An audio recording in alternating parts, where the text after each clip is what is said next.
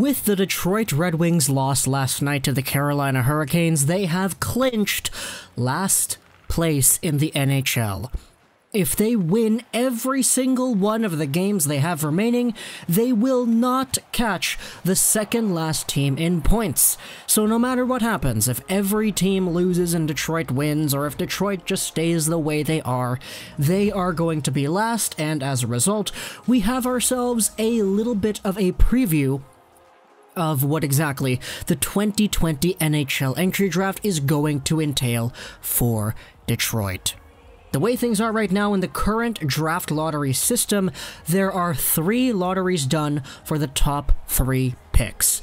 Every team that is not a playoff team, or at least the pick belonging to every team that is not a playoff team, has the chance at becoming a first, a second, or a third overall pick based on the lottery.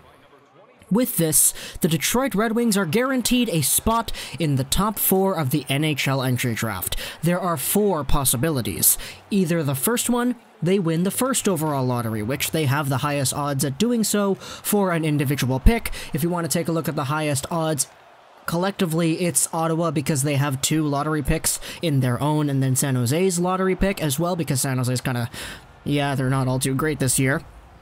But the Red Wings, in theory, have the highest chance at first overall, then they have a chance to win the second overall lottery, they have a chance to win the third overall lottery, and if they're not able to win any of those lotteries, and 3 teams below them, because if it's not Detroit, it's going to be 3 teams under them, because there are no teams over Detroit, will go first, second, and third instead. So Detroit would drop over to 4.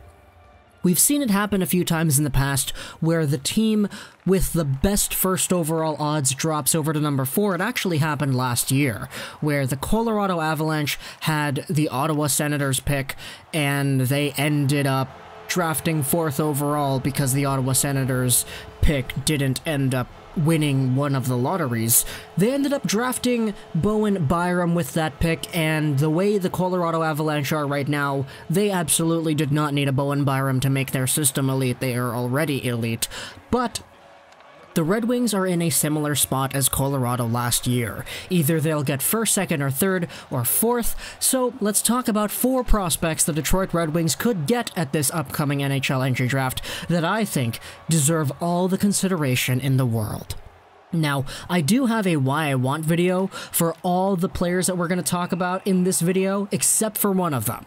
So, if you want extended talks about these prospects, you can check out the Why I Want series. It's a video where we talk about NHL prospects in the upcoming NHL Draft. I'll leave a link in the description to the playlist where you can find those videos. The first one is Alexis Lafrenière, the Rimouski Oceanics Golden Boy, the best player in that league since Sidney Crosby, pretty much. And the way Lafrenière has been going, the way he is trending upwards, he's a guy who a lot of people are kind of depicting as an already NHL caliber player. If he played in the NHL this year in 1920, you could argue that he probably could have gotten upwards of 40-45 points, and the guy only turned 18 in October. Now, because he turned 18 in October, it means he is one of the older players in this NHL Entry Draft. Had he been born just a month and a bit earlier, he would have been eligible for the 2019 draft. And the thing is, a lot of people will speculate upon this, but there was a very common idea that last year, if Lafrenière was eligible for the 2019 draft, there are many who say he would have gone first overall instead of Jack Hughes. So that kind of paints a picture as to how dominant Lafrenière is just based off of the numbers, just based off of the hearsay. But this year, Lafrenière, at 18 years of age, got himself 112 points in 52 QMJHL games. Yeah, that's a lot.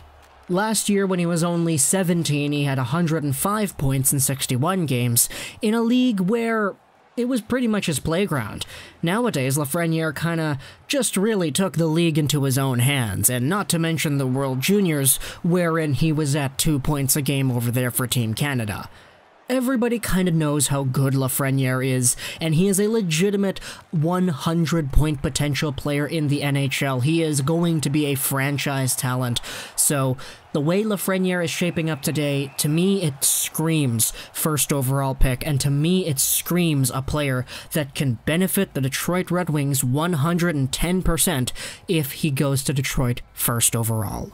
Next up on our list, just in case the Red Wings win the number 2 overall spot in the lottery, they can draft themselves Quinton Byfield. We talked about Lafrenière being one of the older players in this draft.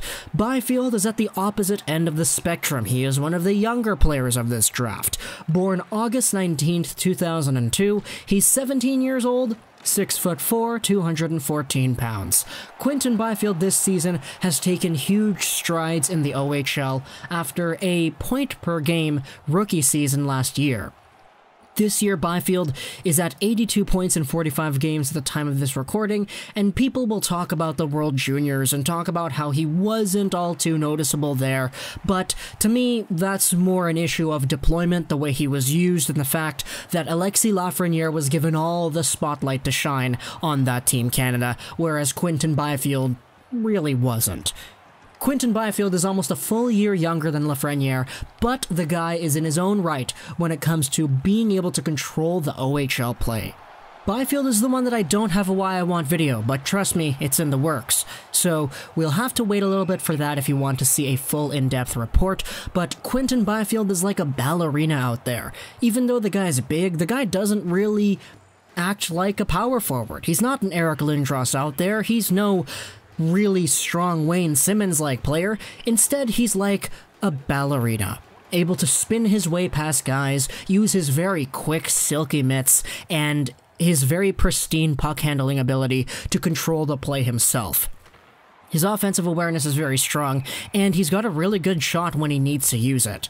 He's a very, very dominant player at the OHL level, and the potential is out of the world for this guy. He's only 17, he's already at almost 2 points per game in the OHL, and the fact is, he is so good. The people have been touting this guy as a franchise potential center for years now. Now, do I think he's good enough to overtake Lafrenière? Well, it depends on who you ask, but the potential for Byfield is so high that to me it wouldn't really be so surprising if somebody were to draft Byfield first. But if the Red Wings don't end up going first and second, they can get themselves a Tim Stützle third overall, a guy who, in the DEL this season, has totally been controlling things over there, 34 points in 41 games played, playing in a full-out men's league as an 18-year-old. He recently turned 18 back in January, 6 foot 187 pounds. This guy is an absolutely dynamic hockey player, a guy who can shift around, a guy who can control the pace himself, a guy who can speed up when things are necessary, and a guy who's not afraid to cut into the middle from the perimeter once it's needed. Stützle plays with such a high level of swagger in his game, and he knows how good he is when it comes to controlling the puck, deking out players, and opening space for himself. Stützle has all the tools to become a great, lethal NHL point producer, and he has the confidence to boot alongside of that. Stützle, to me, is a legitimate 70 to 80 point potential guy, and for the Detroit Red Wings, he's coming from a system that literally just had their previous first-round pick last year playing for a 2 in Moritz Seider. Yzerman loves to go off the board with their Germans. Well, I mean, I said he loves to do that. He only did that once. But Stützle is a guy who, for this very reason, has been on the radar for Red Wings fans, and there are many, many good reasons for that. And moving on to our last player, who I see the Detroit Red Wings being able to take if they don't win a lottery, they drop to 4th overall, they're going to be able to take a guy named Marco Rossi, who I just made a Why I Want video. He's an absolute powerhouse out there. He's only 5'9", 179 pounds, but he leads the CHL in points with 120 in 56 games played. Now, like Lafrenière, Rossi is one of the older players in this draft. He was born September 23rd, 2001, and he's a guy who makes the game look easy. The guy may not look like he's trying out there, but by the end of the night, you take a look at the stat sheet and you look at it and you're like, huh, he got 3 points. I didn't realize it. Rossi is one of those dangerously sacred players that you watch and you just see him doing everything right. In his own zone, he backchecks hard, he puts a lot of pressure on the opposition, he always has an active stick, and he's able to steal these passes. In the offensive zone, the guy likes to take his time, analyze, and see the options available before opening up some space and sending a pass through to an open guy in front. Either that, or he'll wind up and shoot it himself. Rossi is such a dangerous player, and for a guy who is only 5'9", he's really good at staying on his feet. Bigger body players in the OHL don't faze this player, as he's able to control things at will and play to the best of his ability almost every night. Last year, he only had 65 points in 53 games. This year, he doubled that, and now, as an 18-year-old, he is totally dominating the OHL and the CHL as a whole. Now, I mean, not CHL because he doesn't play against the rest of the CHL, but statistically, in the point production aspect, he is leading the CHL in points, so there's that. He's a guy who honestly could become a very lethal, one of the best playmakers in the NHL if he hits his absolute ceiling, which even though he is 5'9", to me is still very, very, very high.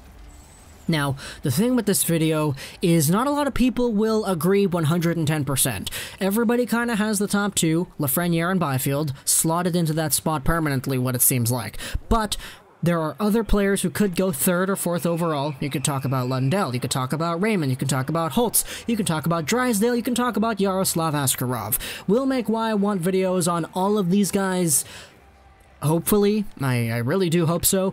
But for now, these are 4 prospects that the Red Wings could take that I think are going to become really, really good NHL players, and if you're a Red Wings fan, you gotta be happy, because any one of these guys is guaranteed to be going to Detroit, if not one of those other players that we mentioned who are also going to be very good.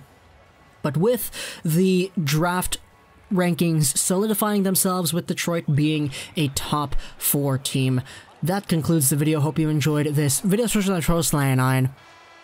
And bye.